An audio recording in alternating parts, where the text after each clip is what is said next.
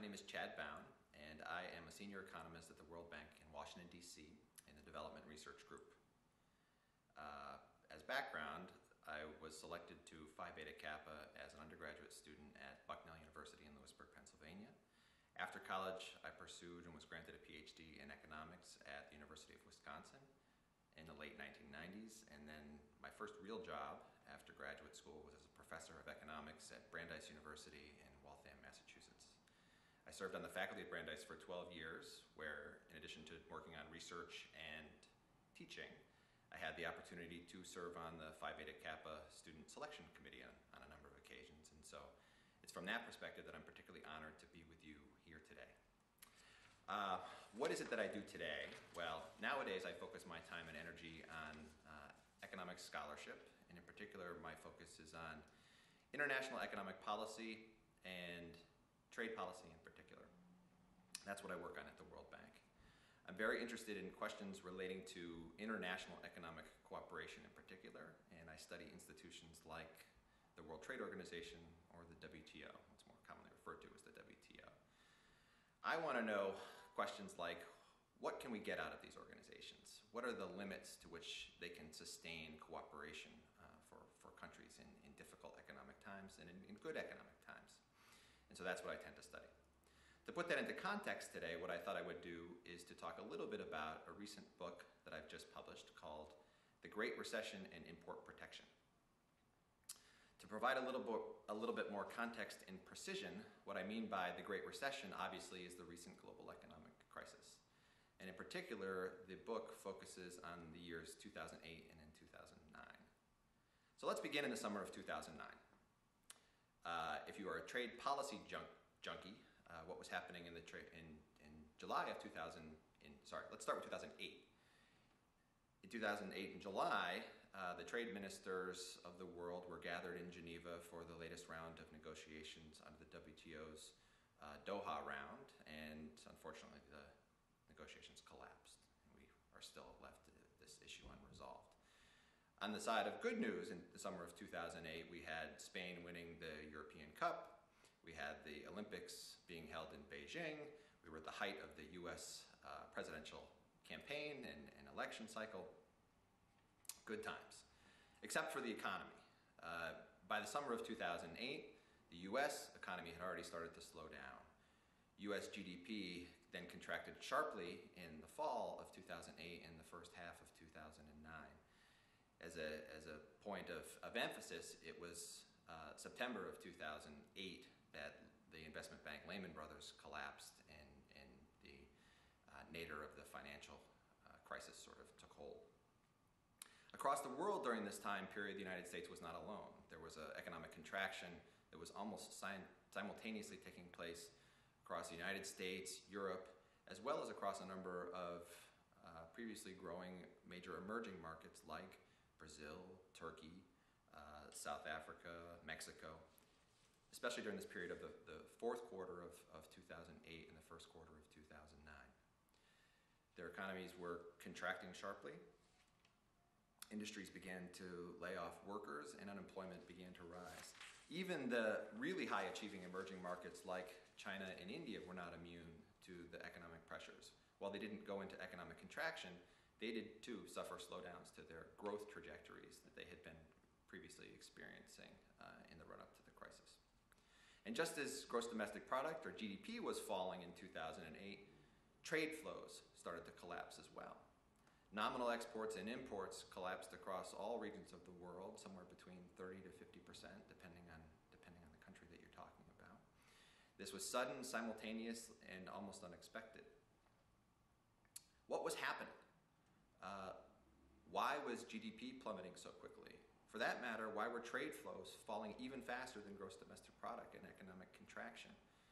What were the explanations behind what was going on? Now, with respect to the question about international trade and trade flows, and that's what I'm going to be focusing on here, both in this work today and in my broader research, there's really, in terms of the crisis, three potential explanations for the underlying root causes. The first is what economists simply call a demand shock. That at any time you have a recession where consumers have a major impact, negative impact to their wealth, they're going to start demanding fewer goods and services, and that includes fewer imported goods and services, and so trade flows are going to be negatively affected. So that's a potential underlying cause of the trade collapse.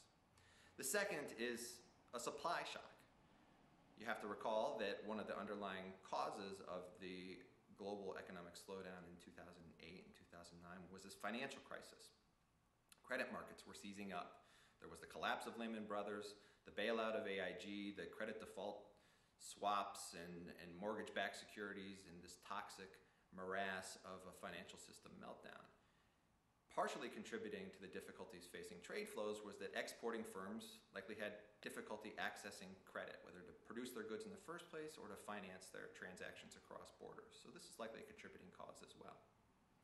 The third, and perhaps one of the most highly played up potential causes, is what we'll refer to as protectionism. So what is protectionism? Protectionism broadly is just the idea that countries are imposing new trade barriers in order to shield their domestic industries or to protect their domestic industries from having to compete with foreign-produced goods, imported goods. And protectionism was a potential concern during this time period. We really weren't sure what was happening. Perhaps what was happening, in addition to the demand shock of incomes falling and a supply shock of credit markets seizing up, perhaps governments were doing surreptitious, nefarious things of imposing new trade barriers that were also adversely affecting trade flows, and this has somehow gone undetected. In any case, this was the concern at the time. And there was a lot of uncertainty. It was really unclear as to what was happening, but there was a tremendous amount of interest in what was going on.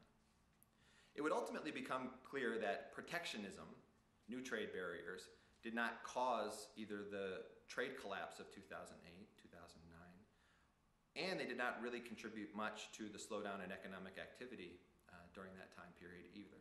Nevertheless, there was a substantial concern about protectionism, and this continued to play a major role in the mind of government policymakers. And so a question of substantial interest to scholars is why? And to understand that, I think it's useful to take a step back in time and move away from 2008, 2009, our more recent period, and look back to the Great Depression in the 1930s. The economic historian Doug Irwin at Dartmouth College has a wonderful new book just published titled Peddling Protectionism, Smoot-Hawley and the Great Depression. And in this book, he tells the wonderfully exciting or interesting, not wonderful in terms of economic impact, but wonderfully interesting story of both what led to the Smoot-Hawley tariff, but then also the economic implications and consequences of the US tariff in the 1930s and the role that it played in the Great Depression. So let's tell the story, or to do so quickly at least. The short version is this. The United States suffered a stock market crash in October of 1929. At this point in time, the Smoot-Hawley tariff was already being debated, but it had not yet come into law or been signed into law by the President Hoover. That did not happen until the middle of 1930. What happened at that point in time is the United States increased tariffs by not trivial amounts. Tariffs were increased and pretty much across the board. This was the initial act of protectionism, the raising of trade barriers, the idea of trying to shield US industries, domestic industries, from having to compete with foreign-produced products. Nevertheless, the immediate negative impact of these tariffs wasn't necessarily felt and would really take a period of throughout the 1930s for the full economic consequences of this initial act of protectionism to become realized. And this is for a couple of reasons, as Doug Irwin points out in his book. The first was that during this time period, the United States applied its tariffs largely as what are called specific tariffs or specific duties or per unit taxes. And normally that's relatively innocuous, but during this time period and when there was substantial deflation and falling import prices, what may have seemed initially like a small tax, if it was 5 cents per pound or 10 cents per dozen, became much more pernicious and had a much larger impact on destroying trade flows as prices declined and deflation took hold, which was certainly the case in the early 1930s. The second main consequence or ultimate consequence of the Smoot-Hawley tariff was the international response. And so ultimately, U.S. trading partners who were adversely affected by the tariff, the U.S. tariff, chose to retaliate. And they enacted their own discriminatory trade policies, which ended up hurting U.S. exports and contributing to the economic malaise of the Great Depression through the latter part of the 1930s. In fact, the famed economist Charlie Kindleberger has this wonderful image in his book, The World in Depression, of the collapse of global trade flows in the 1930s, the early 1930s, right after the imposition of the smoot-hawley tariffs. And it looks like essentially a spider web, that you initially started on the outside of the web, and then over time and really, really quickly, global trade flows just went into this, what they now call the Kindleberger spiral, heading toward the interior point of zero. So to summarize, the smoot-hawley tariffs certainly did not cause the Great Depression of the 1930s. That was onset before they were even enacted. Nevertheless, the tariffs and then the retaliatory response by U.S. trading partners created a new system of trade barriers that made it very difficult for trade flows to resume and countries to try to grow their way out of the very tough macroeconomic conditions of high rates of unemployment and a lack of economic activity in the mid to late 1930s. So that was the concern at that time. Now, with that image in mind, we can return back to our discussion of the more recent crisis era of 2008, 2009. To recap, once again, what was going on then, 2008, trade flows had collapsed. GDP was contracting sharply across all regions of the world. Industries were shutting down, they were laying off workers, firms were going bankrupt. And certainly comparisons were being drawn with the Great Depression era and what had happened during that time period in the 1930s. To illustrate the public concern at this time and the interest in the Great Depression in particular, it's useful to take advantage of new technology and to utilize this thing that Google makes available called Google Trends. So you can go onto Google's website and use Google Trends to look at various search terms and see how their frequency changes over time. So for example, you might look at searches for World Cup and you would see, there's spikes in interest in the terms World Cup, the worldwide soccer tournament, in June of every 4 years, June of 2006, June of 2010, the last two times it was held.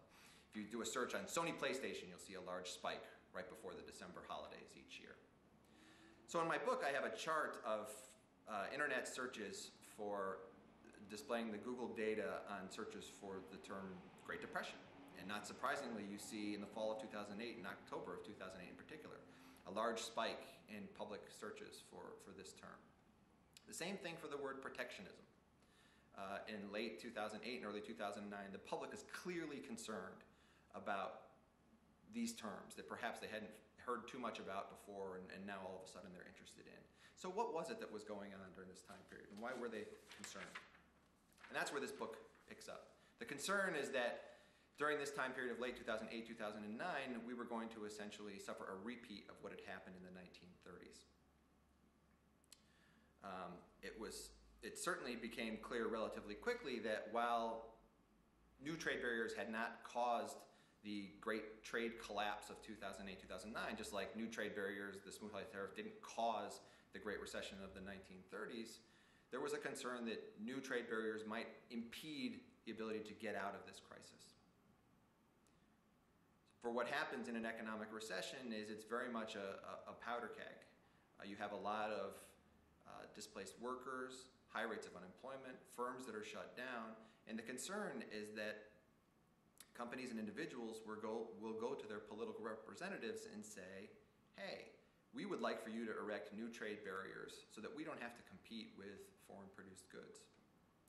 And while that may work on occasion, if a country does it for a short period of time and it's the only country to do it, certainly in this era, that was not going to be the case. For as soon as one country started to do a major act of protectionism, surely the world would follow and there would be retaliation.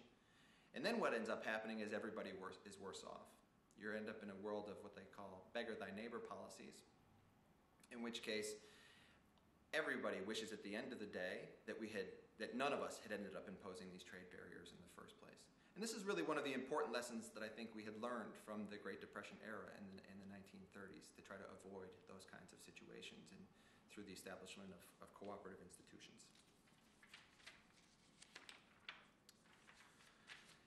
Thus, what took place in late 2008 and 2009 is the World Bank and other institutions like the World Trade Organization, the WTO, and a new entity called the Global Trade Alert really stepped up efforts to monitor what governments were doing in terms of the trade policies that they were enacting, to really identify and show to the public when it was that governments were making changes with respect to their trade policies. Nevertheless, what happened over 2008 and 2009 is actually somewhat surprising. Despite the Great Recession ravaging a number of economies, there was not a large-scale resort to protectionism in the imposition of new trade barriers on anywhere near or anywhere close to the scale of what we saw in the 1930s. And this is somewhat surprising. And this ultimately is a fundamentally important question. Why was that?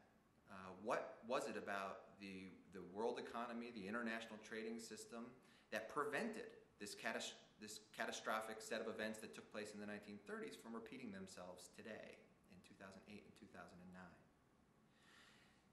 So there's likely a number of contributing explanations to that question as well. And I won't go through them all today. This is going to be the answers to this question are going to form a long line of research that's going to take a number of years to really fully develop.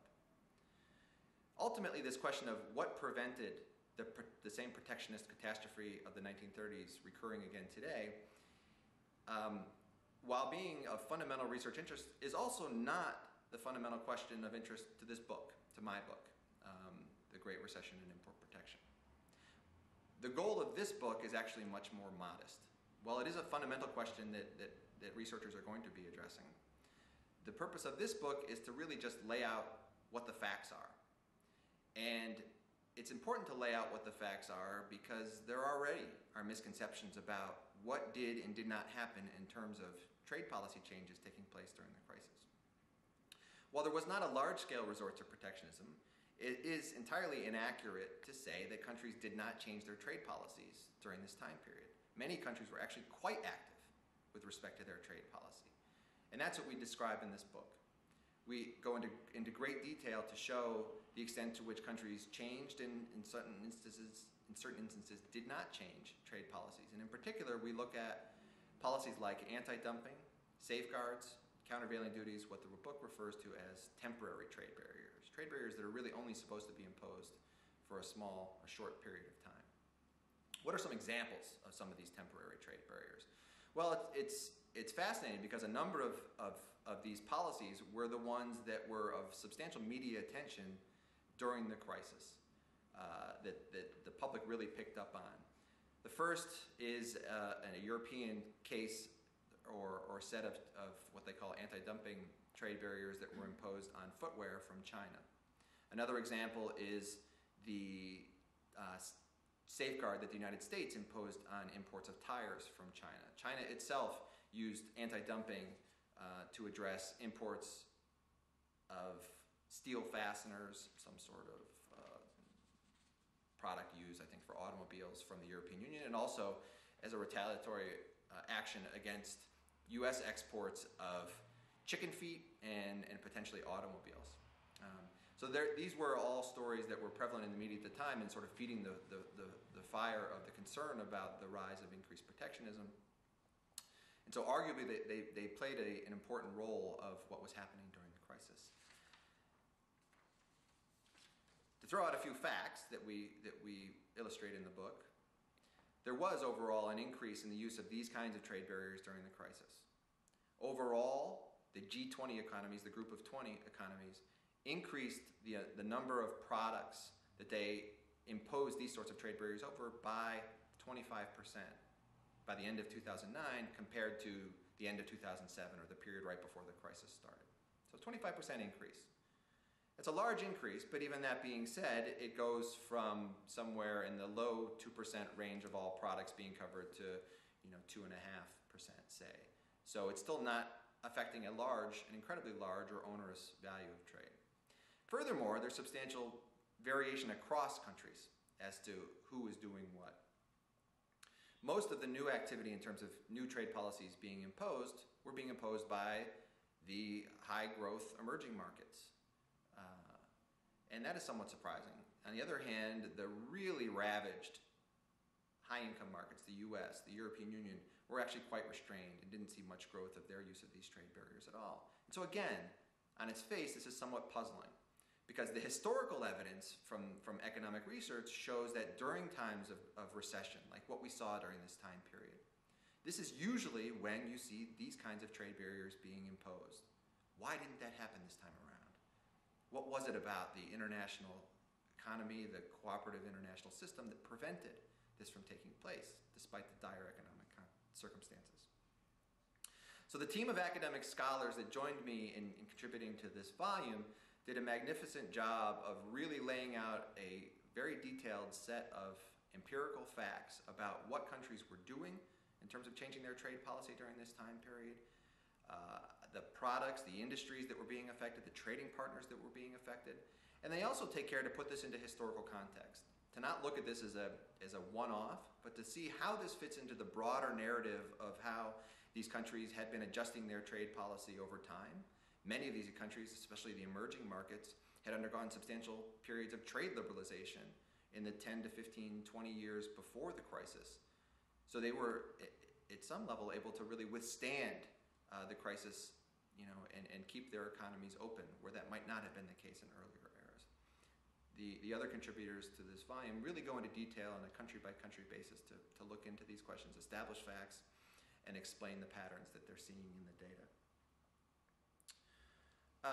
Why did we choose this approach? Why focus on temporary trade barriers? Well, that's a very good question. I think, and we don't answer it conclusively in this work, but there is a theory or a hypothesis that ultimately will and needs to be and will be tested out there by scholars in the future, that is something like this. It's the existence, perhaps, of the access to these kinds of trade barriers, anti-dumping, safeguards, countervailing duties, which helped countries withstand the protectionist forces that might have otherwise arisen and taken over and played a much larger role during this particular recession.